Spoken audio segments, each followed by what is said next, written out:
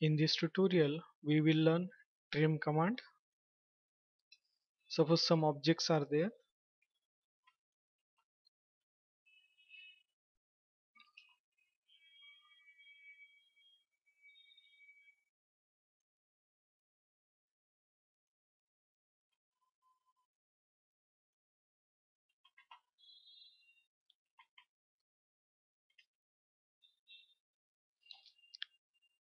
So trim, you can shortcut for trim is TR, first two characters you have to give, or you can click from here also. Trim. Then you have to define select cutting edges with respect to what objects you want to trim. Suppose I want to trim with respect to this circle. Then press enter. Then define the select object to trim. So you can click on those objects in 2015.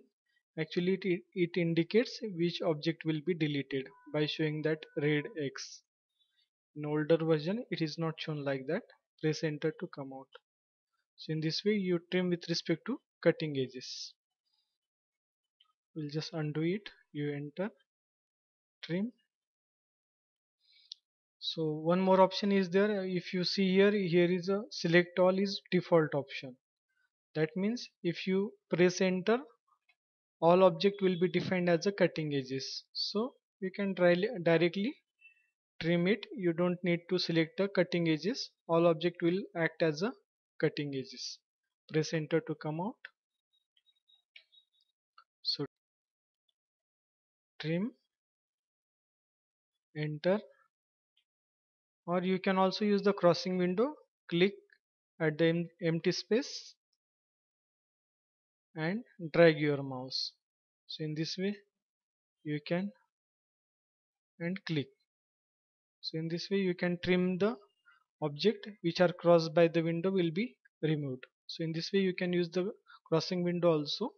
Undo, trim, select object, press enter to select all object as a cutting edges.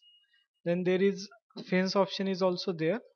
So you need to draw the fence. So those objects which are crossed by fence will be trimmed. Press enter, press enter to come out. So in this way also you can trim it using fence option. Press enter to select all object as a cutting edges. So in this way fence crossing you can use. Then there is a edge option is there.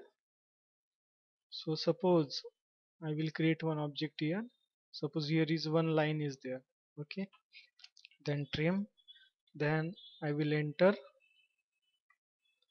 Then select object to trim. So I will make this edge option as extend. Okay, we will try with no extend. What happens if I try to trim this line? This line is not getting trimmed.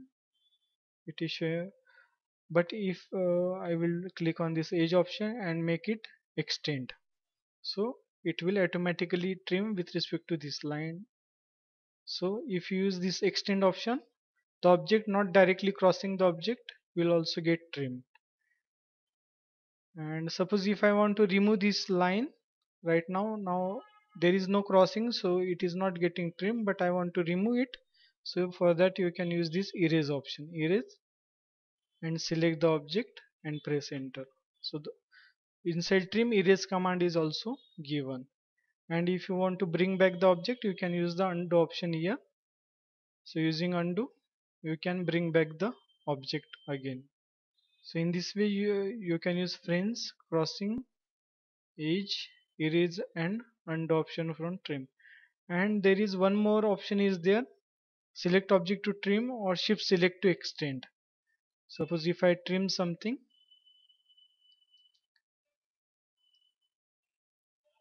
and suppose I want to extend this line up to this circle, then you have to press shift button and click on that line.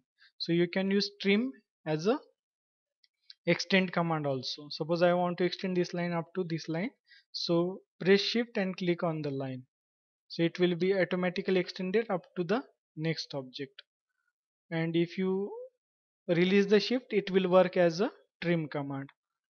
And if you press the shift, it will work as a extend command. So in this way you can use shift button for extend or trim.